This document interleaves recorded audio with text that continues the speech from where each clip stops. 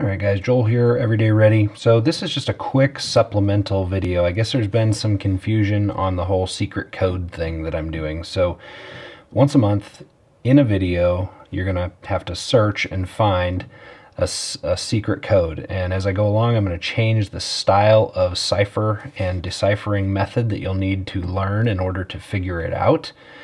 But every person that takes the time to figure out and decipher the secret code and then email me with their answer will be entered in to win $100 every single month. You have to be a subscriber in order to win, so make sure you hit that subscribe button.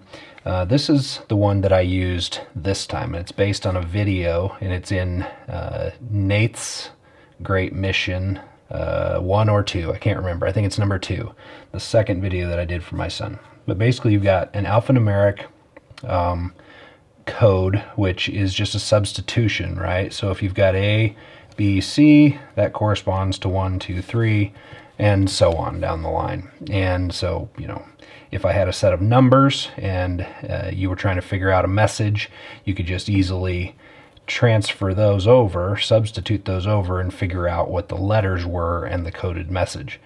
Now, if you add a Caesar cipher in on top of that, it's a number that you shift it by, right? So if we had A, B, C, D, E, F, and I had a +5 Caesar cipher, my letter originally was A equals 1.